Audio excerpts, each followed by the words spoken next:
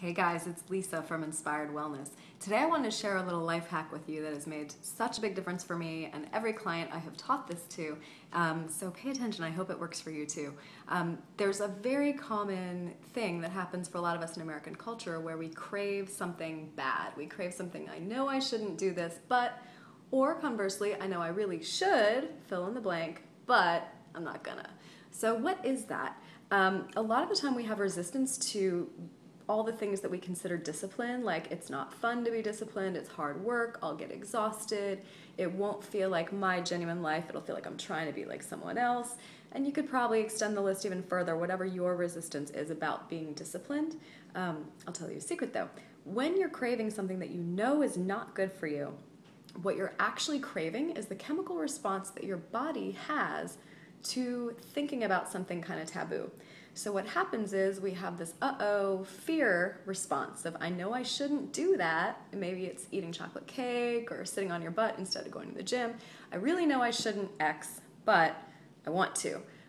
What happens there is that we start craving dopamine and adrenaline, and that's a really big tie-in with addiction. Anyone who's like, I know I shouldn't drink, but I want to get drunk, whatever. You're craving the dopamine rush of anticipating a reward.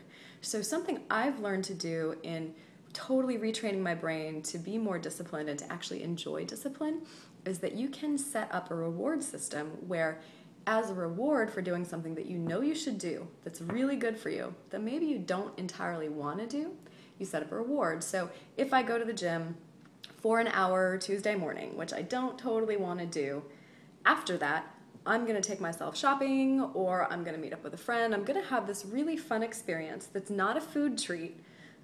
It's something totally separate that's just something I enjoy that's just for me as a reward. So when you're at the gym doing that workout that you don't necessarily want to do, but you're anticipating as soon as I'm done with this thing, I get to go do that thing I really want. What happens is you trick your body into producing that dopamine because dopamine rushes come when you're anticipating a reward that's imminent. When you're tearing into that bag of chips or opening a fresh packet of ice cream or whatever, there's this like dopamine rush from this is going to give me that feeling that I like feeling.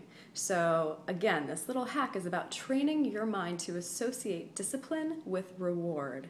So get creative. What rewards are really, really meaningful to you? They don't have to be meaningful to anyone else.